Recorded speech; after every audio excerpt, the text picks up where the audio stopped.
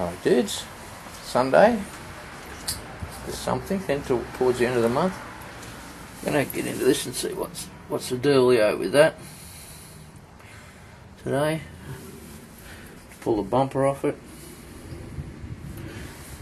As you can probably see, whoever's painted the bumper up, looks like they've kind of scratched up the chrome, but not very well, because it just scratches off with. Yeah. So I'll put a bit of hair going on that and paint that bugger up silver again anyway. So anyway, I'm going to pull this bumper off and see what we've got. We might be able to get a better idea of what's going on there once I knock the top off that. But anyway, back shortly. Okay, so I'll take the 470-odd-year-old bolts out. The bumper comes off.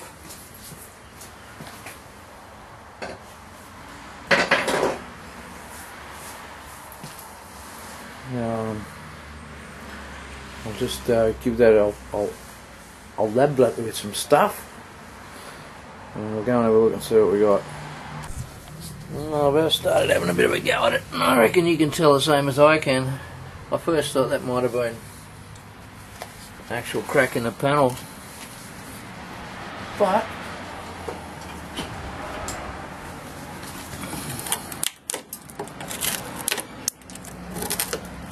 that's what I'm saying.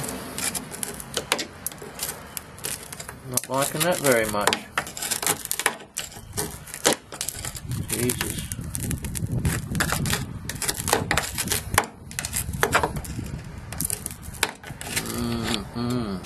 Okay. Well, it's kind of almost what I expected. But shit, man, that's some thick, isn't it?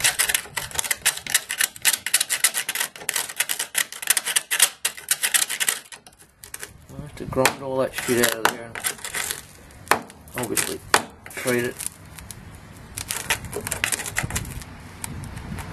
Anyway, guess I better keep going on with it, eh? Put it down to raw preparation. Over here the metal's pretty clean over here, so it's really only this area sort of here. It probably goes up here a little further. That wasn't really what I was hoping for, and I thought it would have had a crack across here, but we got a hole, as you can see. Thingy. Yeah, got a hole. I'll just have to grind this out here and see what we get here. If I get more holes, then I think I'll probably just make a patch. Sort of, that'll clean up okay.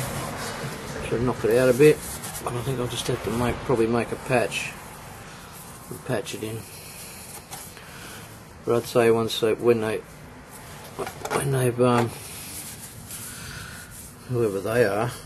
I mean, that's pretty thick, man, so I'm going to try and whittle it down as well anyway, so yeah, but I'd say it was poor preparation, and they probably didn't even get up in here with their body filler, and I think she's opened up, but anyway, or maybe they didn't prepare it properly. It's possible. But anyway, I'll dig a bit more out. We'll see what we come up with. I've chased it around a bit. That's the bit I'll cut out. The rest of this is actually quite good. The metal in it. No, it looks pretty crappy, but once I clean all that up, that'll be quite good, I reckon. I've chased it up here a bit. I still have to chase it around here. And I don't know how far back I'm going to have to go, probably all the way over to there, I guess, but no biggie. At least we'll eliminate that hole that we had there. Welder up. It has actually had a piece, I can see there's a weld line along there, it's had a piece welded in the bottom there at some stage, so. But that's all good clean metal here. and up here, so well, I guess I'll just cut a piece up and tack a piece in. So remember that it's probably a bit of blasphemy. Remember that Ford that I cut the hole in the bonnet to put the shaker on? I kept that little panel, some fairly good steel there. So just cut the corner out of him, and just starting to tack him in there now. And we'll come back when I've got it tacked up. We'll have a look and see what it looks like.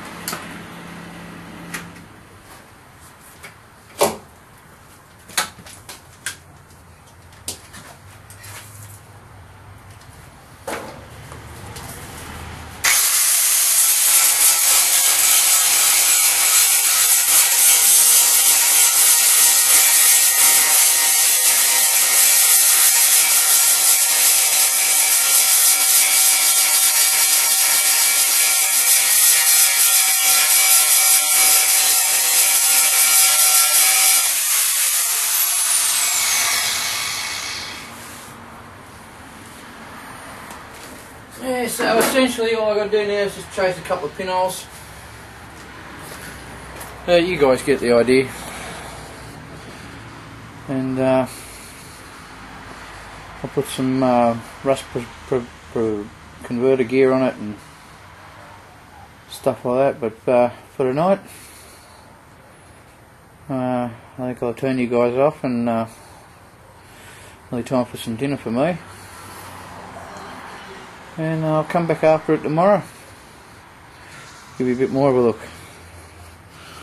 Have a goodie.